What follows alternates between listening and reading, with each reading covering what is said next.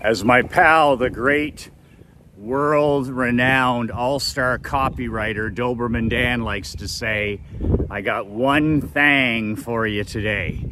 Michael McLean, brassballsvideos.com.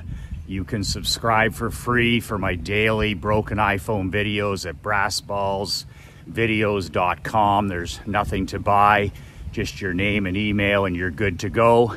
I'll be in your righteous email box every single morning at 6 a.m. It is the cold, hard truth about wealth, about health, and about happiness without the whiskey chaser. So I got one thing for you, or as Doberman Dan would say, I got one thing for you. And this is short and sweet.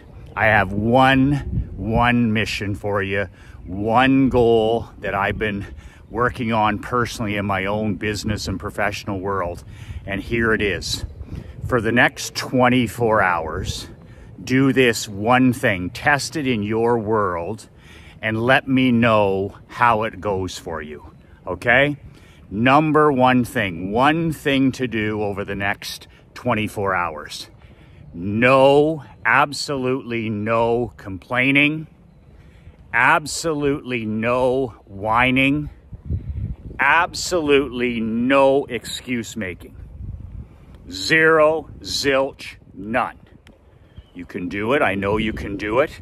Admittedly, it's extremely difficult to not whine, to not complain, and to not make excuses.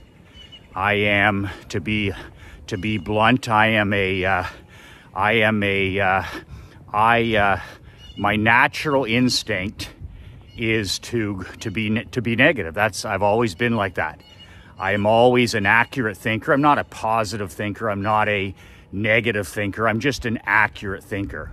I adhere to the Napoleon Hill Think and Grow Rich principle of accurate thinking. I see things exactly as they are. I see people exactly as they are. I do not see things as I wish they were or I think they should be. I see things clearly exactly as they are. So I'm an accurate thinker. But I can skew negative, and that's when it's time for me to deputize my wife Krista or my 11-year-old daughter Emery, where I go and I say to them, listen, I'm going to deputize you. I'm done criticizing. I'm done whining. I'm done complaining. And this all comes on because as humans, we get into bad habits. All of a sudden, our language starts to become more negative, more cynical. It's just normal for small business owners. And the thing is, you need people in your world that'll hold you accountable and say, you know what? You don't normally talk like that. That's not you. That's not helpful. That's not accurate thinking. So whenever my language starts to slide, because language is so important, and my wife will hear me whining or complaining or even making an excuse, and that's swearing, that's cussing in our house. And Krista is the best detective when it comes to that stuff, and my 11-year-old daughter, because I've deputized them now for years. And my Emery will say to me, she'll say, Daddy, that sounds an awful lot like an excuse. Or my wife Crystal will say, well, that was a lot of whining and complaining about something you don't control. So when you deputize only the people in your world, it could be your best friend's secret weapon queen, it could be a brother, it could be a sister, it could be somebody, but they gotta be somebody that believes in you, that you trust, they're on your side, not anybody. It has to be an ally. It has to be your ally. So in my case, my ally is my queen Krista and my daughter Emery, and they hold me to a higher standard when it comes to the way I talk. If I'm whining or if I'm complaining or if I'm making excuses, boom, they're there. And I can course correct almost immediately because then they'll continue to watch. Man, that sounds an awful lot like whining and complaining. Wow, that's a pretty big excuse, Daddy. And it snaps and wakes me up and wises me up. And then I become conscious of the language and the words that I'm using to talk to myself. Our words become our reality, okay? Bruce Lee 101. How you talk to yourself, even in a sarcastic, joking way, becomes your reality. Your prefrontal cortex, your subconscious mind, and your conscious mind can't tell the difference. So if you're in the toxic habit of talking badly about yourself, you might as well have somebody sitting in front of you tearing you down.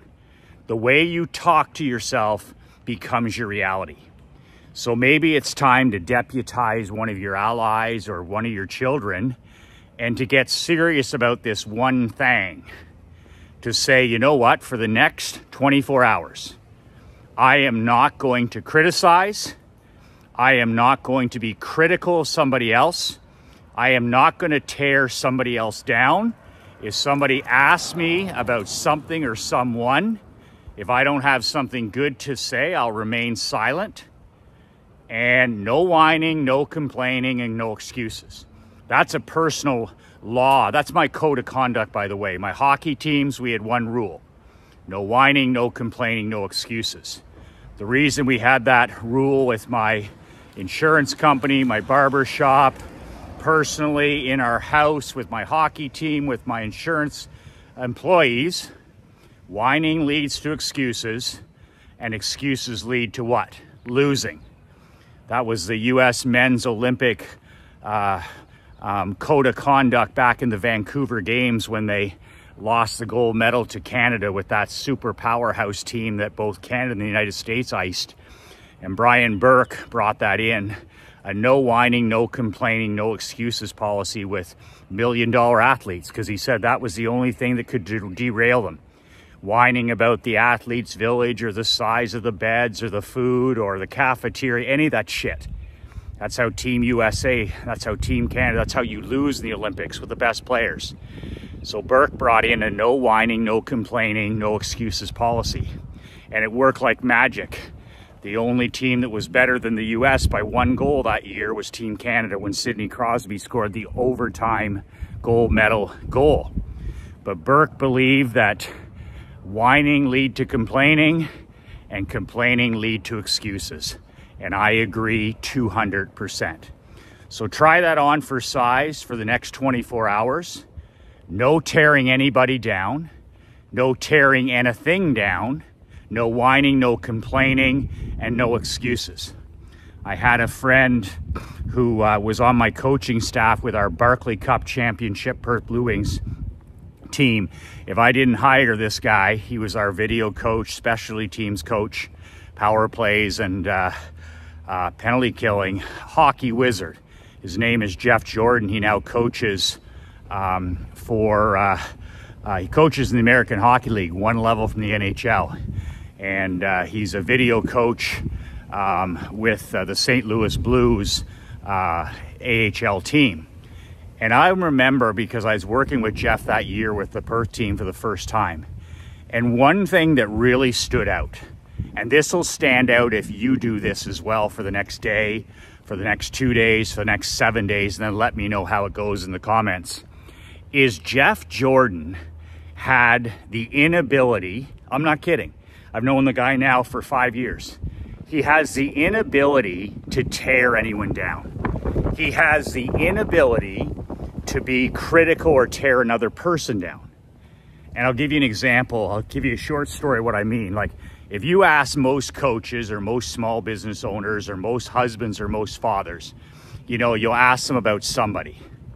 They'll say, well, he's a good guy, but, and then they'll say something negative, something critical, something to tear him down. That's how the 99% normies, that's how they do it, right? They tear somebody down, or they tear something down, or they criticize something, because in the end, subconsciously, they think it makes them look bigger and better, when it does the exact opposite. When we're critics, we're at our lowest. When we're tearing people and things down, we're at our lowest. So Jeff Jordan, it was just amazing. I'd ask him about a player, and he was an accurate thinker. He wouldn't bullshit me. He was just like, here's what this kid can do to help us win. And it'd be boom, boom, boom. And then I'd ask him about a fellow coach, which, I mean, it's usually the Hatfields and McCoys, right? Hockey's the wild, wild west. You got the Hatfields and the McCoys between players, between coaches, between owners. Not with Jeff. He was like, you know, that guy's a solid guy. He's really dedicated to his team. He's a solid coach. And he would always emphasize their strengths. And no matter who I asked him about, he always had this thing. He'd always say, good for him. I'd be like, did you hear that Jason Clark, my friend, got promoted to the American Hockey League? And he's like, good for Jason, good job. And Jason was one of his longtime coaching rivals. That's like Jerry Jones, you know, speaking well about one of the other owners that he competes with. You know, it's just a totally different mindset. Jeff always saying, good for him, good for her, good for him. And I've tried to adopt that, and I've been working on it for the last month here. And I have to say it's making a massive difference. I'm instituting my own code of conduct, which I've had for a number of years, but I've had to re-deputize my wife and my daughter and myself. And I have a hard and fast rule. No criticizing, no tearing something down, no tearing some person down. If I haven't got something good to say, I just shut my mouth about it. And that's how winners think. Winners focus on what? More winning. What do losers focus on? They focus on tearing down winners. They focus on tearing down success. Does that make sense? Like champions in any field, whether they're an athlete, an artist, a musician, an entrepreneur, a husband, a father. Champions, okay, they want you to win. Champions, all the great winners and champions that I've been around, the cleaners, the closers, the rainmakers, they all want people around them to do well. They want their employees to do well, their managers to do well, their families to do well. They want even their competitors in some cases to do well. They want more winning. They realize that there's such a thing as karma and energy, and they literally want more winning. But winners want more winners. Winners love other winners. They may be fierce competitors, but champions love other champions. At least they respect them. And losers, tomato cans and losers and excuse makers and do-nothings, the poodles in today's world, they tear down winners. They tear down the builders. They tear down the doers, because that's the only way they can make themselves feel better, by tearing down other people that are doing better, tearing down people that have the balls to do what they don't, tearing down things that they would never have the guts to, you know, to organize or create or build. So always keep that in mind when it comes to how you talk to yourself and how you talk to other people. When you're asked a question about somebody or something, are you a 99% normie who tears things down, tears people down, is whining, complaining, and making excuses? In other words, you're like most people are radioactive to be around. I don't want anything to do with these toxic people. They're time vampires, they're energy vampires. I want nothing. They walk into a room and they literally suck the fucking life out of it. And then you have the 1%ers, the winners, the champions, the builders, the cleaners, the closers. When they walk into a room, they fill it with energy. They fill it with fire. They fill it with enthusiasm. Because winners want what? They want more winning. And they're happy when people are successful. They're happy when their employees are winning. They're happy when people make more money, because they know that abundance breeds abundance. They know that a rising tide lifts all boats, right? And that's what your language will come down to. Scarcity versus abundance. Like when a guy like Jeff Jordan says, good for him. Good for him. I'm happy to hear that he's doing so well. Good for her. I'm glad they're doing so well. Good for them. I'm glad they're enjoying, you know, living in wherever. He knows that it's all about abundance. By him praising somebody and saying something good about them, it's not taking something away from him. It's not making him look like less. It's actually doing the opposite. It makes him look like a champion. It makes him look like a massive winner, which he is. And it's all because of his language and how he talks about other people. Winners want other people to win.